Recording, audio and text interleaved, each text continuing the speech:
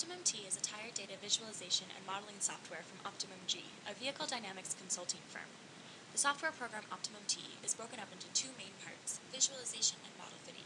The visualization part allows you to create graphs in 2D or 3D, plotting any of the 45 variables. The model fitting allows fitting of any of the 7 supported tire models to tire data, or even fitting of user-defined tire models. OptimumT is designed with user-friendliness and flexibility in mind. This starts right at the tire import wizard. I'm going to open a CSV file. Now I've got a few options in case the file is a non-standard format. Most of the time we can just choose the default settings. Now we choose the variables that each column represents along with the unit. In this case, I'm going to use a template that I've already set up. Now that we've imported some data, we can plot it. In this case, we're plotting the lateral force versus the slip angle. You can fit any of the 7 supported tire models to data. We can also create our own custom tire model and fit model coefficients the same way. Now we choose what we want to fit. We'll choose a pure lateral model. We can also choose any coordinate system we wish for the tire model that we're fitting. This doesn't need to be the same as the coordinate system that the data was imported in. OptimumT will do all the versions required. There are a few user-specified coefficients in some of the models.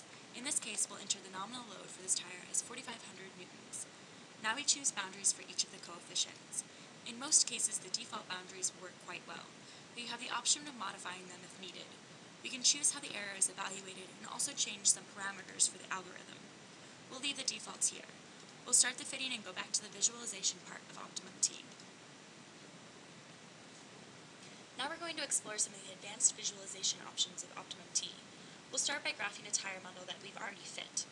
Now we're going to change the vertical axis to show the instantaneous cornering stiffness, which is the partial derivative of the lateral force with respect to the slip angle. This tells us the relative responsiveness of the tire to slip angle changes.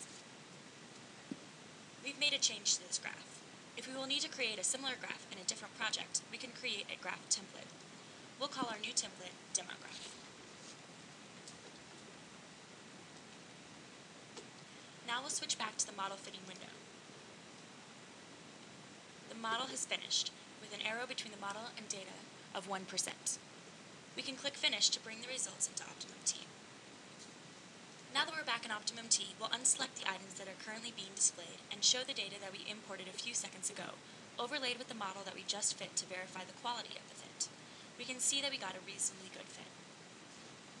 OptimumT is organized into worksheets. This allows you to create a number of graphs and display them separately.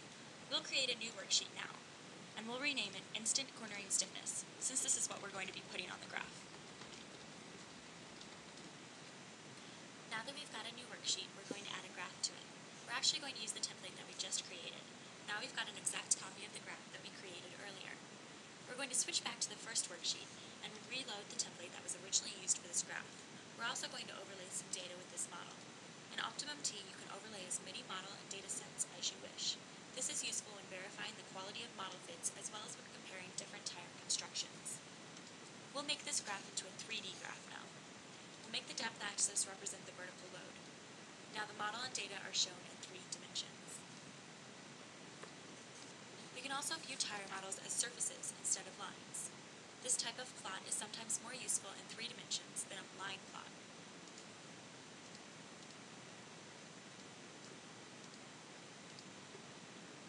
We'll change this graph back to a 2D line plot.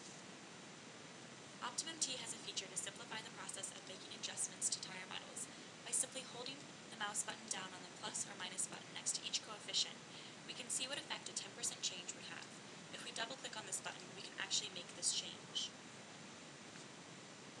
Now that we've created a tire model, we can export it from OptimumT and use it in a simulation package. In this case, we'll export it as a TIR file.